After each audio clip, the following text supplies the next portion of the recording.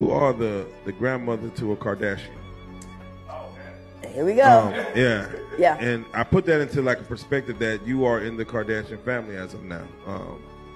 What is, first and foremost, before we start talking about this, what is your status with the Kardashian family?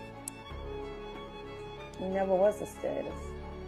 So they never brought you in, and who are they to bring a black woman in? Talk about. No. I refuse to deal with those type of people. Not because of what the media say, but from what I know. Why?